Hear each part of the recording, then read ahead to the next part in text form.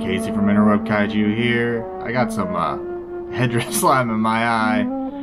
But winner of the last poll, this is Godzilla vs. Hedorah. Godzilla vs. Hedorah, also known as Godzilla vs. the Smog Monster, is a 1971 kaiju movie from Toho Pictures.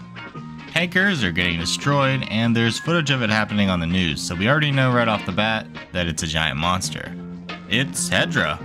I like the design. We get 3 all good designs: tadpole, standing, and flying.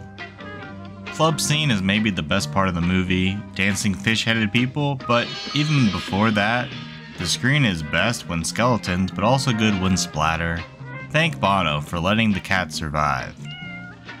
Big fan of the swinging Hedorah to shuffle cut, and Hedorah's lightning to explosion thing going on.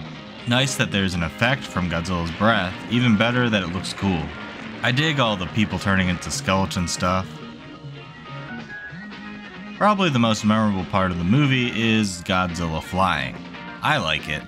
The flying model isn't great since there's a gap between hand and tail, probably so that the Hedorah can be held later on. Maybe not enough budget for 2 models. Either way, the whole scene and idea is silly, which is totally fine, but doesn't really mesh well with the whole seriousness of pollution killing things message. Speaking of budget, there are some brief parts with exploding miniature buildings and helicopters, but no dedicated city destruction or military retaliation scenes, and it's felt. First monster fight is in a city, but not a lot of in-shot destruction. The final battle, in normal late Showa era fashion, is a big dirt bowl. Music is a mixed bag. Club music is good, as are the Hedorah stingers, but the new theme given to Godzilla sucks. Instead of making you excited, it makes you kinda wanna fall asleep.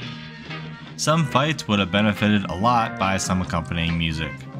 I'm indifferent on the little cartoon parts put in. Not a fan of the Godzilla suit either. Cool that we get roller coaster POV shots, but they look like shit. The fights are not too exciting. I mean, as an action movie, Godzilla vs. Hedorah doesn't really succeed, but as a science fiction movie, it does. Lots of details given about Hedorah, and then, just like other sci-fi throw-in, you want aliens, Hedorah's an alien now. You want atoms splitting, we have a cartoon for that. Hell, let's give Hedorah flying capabilities due to atomic power. We even get this cool new military device to finish Hedorah off. I'm a big fan of that kind of stuff. Godzilla vs. Hedorah seems to be held pretty highly among Godzilla fans, but for me it's middle of the bunch. But still very much worth a viewing. Thanks for watching.